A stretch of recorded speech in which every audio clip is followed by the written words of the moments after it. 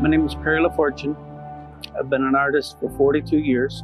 I've been doing poles for over 30. I was invited to do this project with Tom, as the Ministry of Health was looking for a reconciliation pole, but we don't do reconciliation because we don't believe that we've ever done anything wrong. With the conversations that my brother had with the ministry, they came up with the crossing cultures and healing because it sounds better than reconciliation.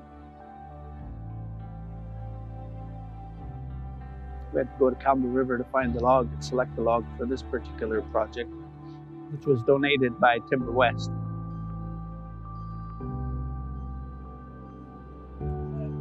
This one's a lot different from any other projects that we've ever worked on because it has more meaning for what we're doing and how we're doing it. Our mother was a product of the residential schools in the late 30s and the 40s. You know, this is something that she never ever talked about until she was in her 60s. You know, we didn't know of some of the things that she suffered through. You know, she talked a lot about that when she got older.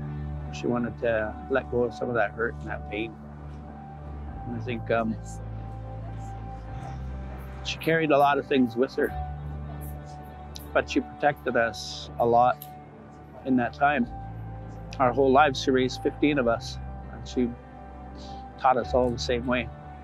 Gave us all different parts of her. She taught us about humility and about respect and about taking care of not only one another, but others as well too. So this has a lot to say about the type of person she was. You know, she's holding a rope, which is a part of the Great Flood story. The rope is the survival of the First Nations people was very, very instrumental in that part. So this is why we've included it in this particular piece.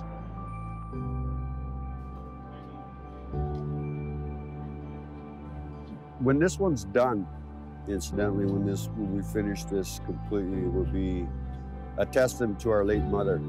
She's 4'10" and tougher than nails. She raised 15 of us, pretty much on her own. And then the owl has the ability to see 360 degrees around it and hear. And it can see the past, speak to the ancestors now and the future.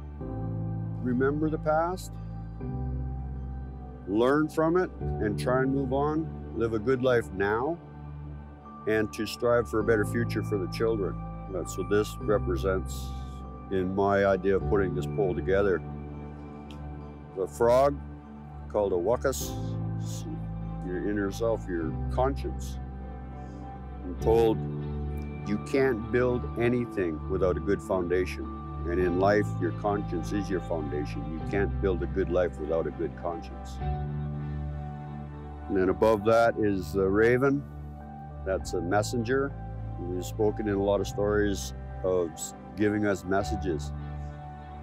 And that's before contact at the story of the raven coming with a message from the Creator to make a rope, tie yourself to the arbutus trees.